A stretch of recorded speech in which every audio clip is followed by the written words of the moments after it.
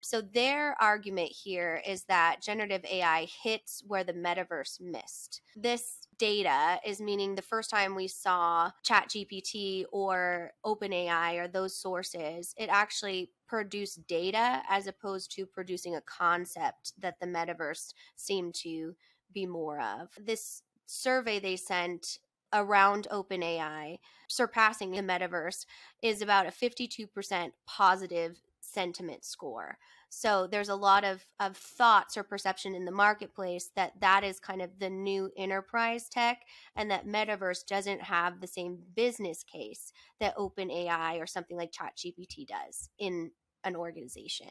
Chat GPT is fascinating to me, not only because of the underlying technology and what it can do, but just the way it's caught on like wildfire, throughout the world in terms of just at the consumer level, this new technology. Whereas the metaverse seems to have a lot higher barriers to entry. It's not quite as accessible, and it's a little bit more complicated in my opinion. So I could see why AI models or open AI types of platforms are catching on so quickly. But it makes me wonder about